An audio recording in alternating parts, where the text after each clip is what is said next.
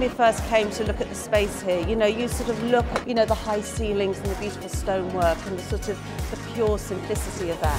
And it was very natural in a way to see how the collection was going to fit in here. Well, I think we've got to keep looking to do different things. That's the ethos of our business. So I think we want to be ahead of the curve, find great venues, do things that are fun. I think this ticks all the boxes.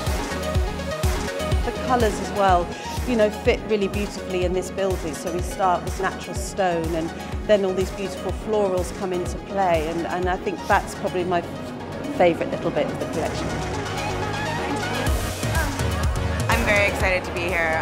Topshop is my favourite show. Really sums up a quintessentially British attitude. It's very modern, it's always fun and playful.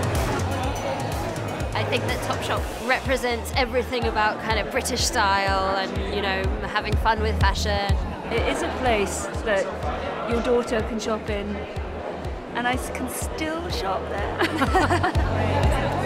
They have such a great social media presence that you can really stay connected. You know, like even if I'm in New York, I know what's going on in London.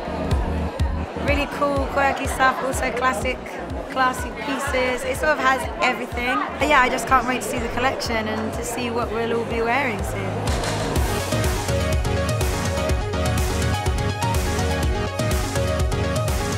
I've always loved the fact that, you know, we have so much heritage, fashion heritage in the UK. So when you come to winter and you think about all these lovely tweeds and chunky knits and beautiful sort of shearling trims, you know, there's something about that British fashion that really sort of resonates with that. I love all of the embroidered velvet. I think they're incredible, and the workmanship that's gone into that embroidery is gorgeous.